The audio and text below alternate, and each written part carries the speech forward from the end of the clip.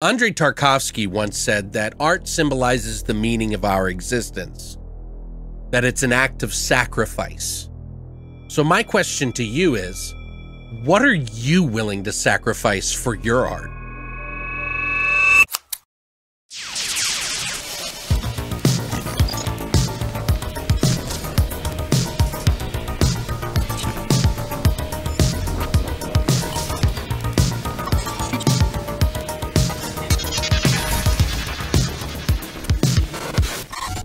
I just got out of seeing the movie Stop Motion, which is in a limited run in theaters now. I'm just going to tell you up front, I highly recommend you go see it in the theater. It is a movie that we should be supporting. It is a movie that is also not going to be for everyone. But this is a movie that is directed by Robert Morgan, who is an animator and a director and a writer.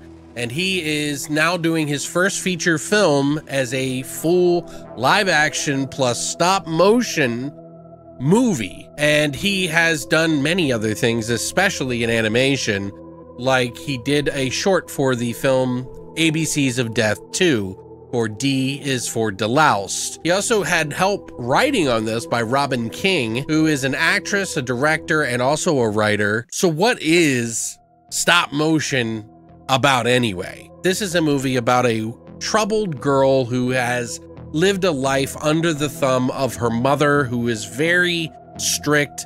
She's an artist, and she has made her daughter essentially be her hands to make claymation, to make stop motion animation, and finishing her final masterpiece before she dies, because she has lost the use of her hands under some sort of illness that she befalls in the film. And while her mother has befallen this sickness, this daughter, Ella, befriends a little girl in this studio that she works in an apartment complex. And they start creating stop motion animation together. Now, first off, I love stop motion, animation, claymation. I wanted to do that as a kid. You know, maybe that does sort of help make me more interested in this film, because throughout the entire movie, all I kept thinking is, oh my God, I wish I could make a setup like this and make a claymation like this and do something as cool as fucking this movie. And even afterwards, I was just like, I just felt like I was booming with like creativity, and just made me want to go out there and make something. That's like how powerful this movie felt for me as someone who likes to be creative. I hope and I think that that will resonate with other people, and hopefully people who think they're not creative, you know? Maybe they just don't know it and they haven't tapped into it yet. It'd be kind of crazy to see like a boom of like stop motion animation, because kind of in a way we are seeing that again, even though we've had all these other people like Lee Hardcastle and Robert Morgan and Phil Tippett with his Mad God coming out. I mean, there's been a lot of stuff that's been coming out lately that has been getting pushed again, and that's honestly kind of cool to see. But I think it's also something deeper than that. The way that Robert Morgan has integrated this into a live action film is extremely well crafted. It is flawless. It feels great. I love that we have old technology with new technology to be able to blend the two. It's fantastic. He makes it feel like it's a part of the world. It is unsettling. It makes you feel uncomfortable just seeing all the stuff on the screen, and how meta this movie gets already. It really just adds to all of that.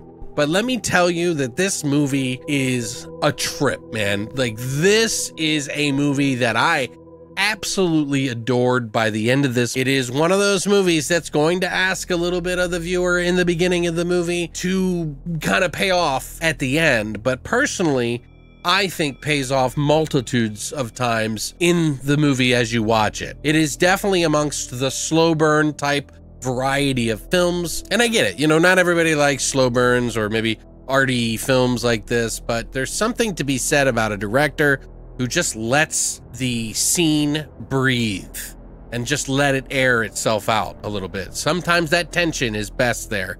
And I think Morgan really knows what he's doing here. The score in this movie is fan-freaking-tastic. It is a very slight, subtle, artistic sort of vibe. In some of the darker moments, it hums and buzzes and plucks. In some of the lighter moments, it's very omnipresent. But it all adds to the film that I watched. This movie is dark, unique, grotesque, brutal, violent, thoughtful. It's wild, man. Like, I've never seen anything like this. It's hard not to just froth at the mouth.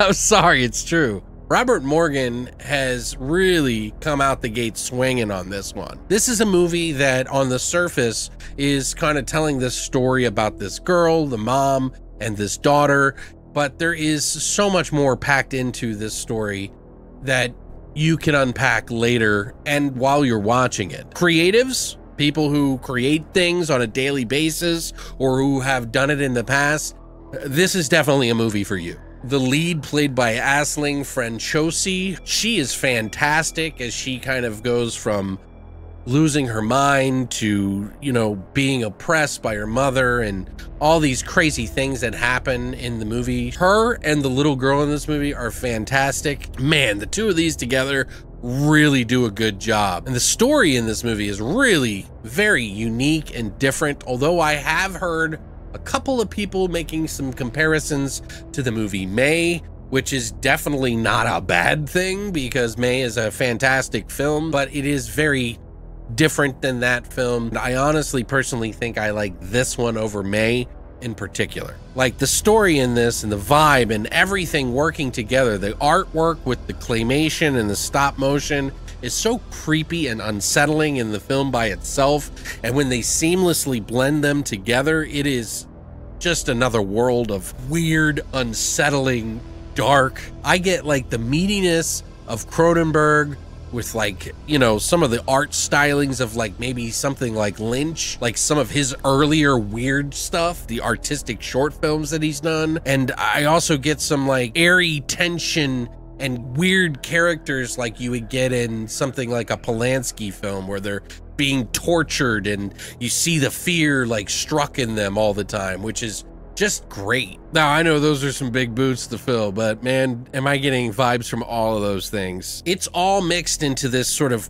dark claymation that is seamlessly woven into the film with all of these fantastic shots and music and everything. And it's woven, I might add, with a lot of metaphors about being a creator and what it's like to sacrifice for your artwork and the suffering of one's art. So it's something that I think that a lot of creative people will really get into. And obviously, you know, Morgan's writing from the chest on that one because he is an artist, he is an animator, and he does create a lot of artwork with his physical hands and also, you know, putting it on the screen. So there's a lot of elements that are at play here, and I really think he does a fantastic job in this movie. Like, there was moments that I was like aghast at some of the stuff that was going on in the Scream that kind of reminded me of, like, in a way, like French gore, but also not, because it's not like the movie's just overcomplicated with like gore. It has its moments that really stand out and make a huge impact. But a lot of the creepiness and creep factor is not only from the claymation, which is super creepy,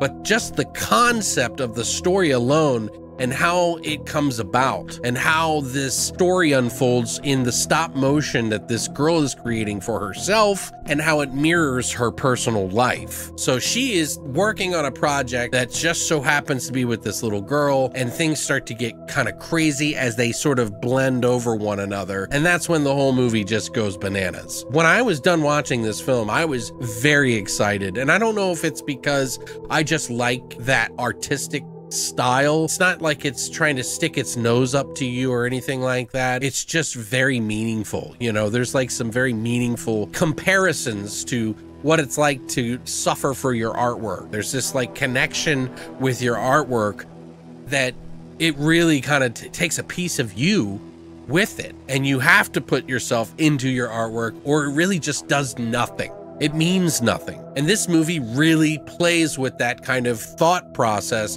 and that sort of ideology. Obviously, people who are into art house are gonna like this, but I don't think it's too inaccessible to just a regular crowd. It's a message that everybody can kind of sink their teeth into, and the bloody fleshiness of it is something to behold. Like, I honestly think that this is a 9 out of 10. Like, that's how much I really like this movie. And man, what about that ending? Holy crap.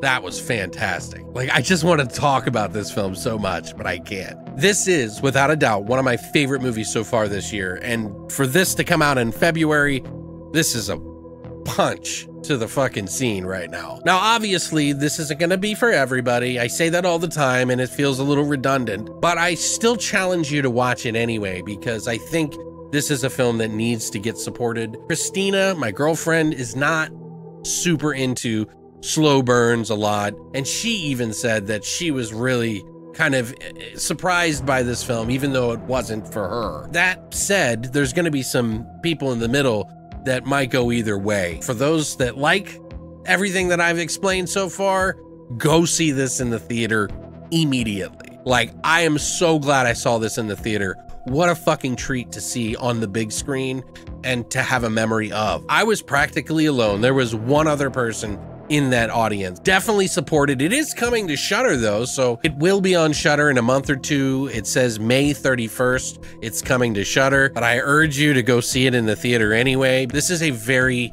vibey, fleshy, really creative fucking film, and I absolutely loved it. So congratulations to everyone who worked on this film.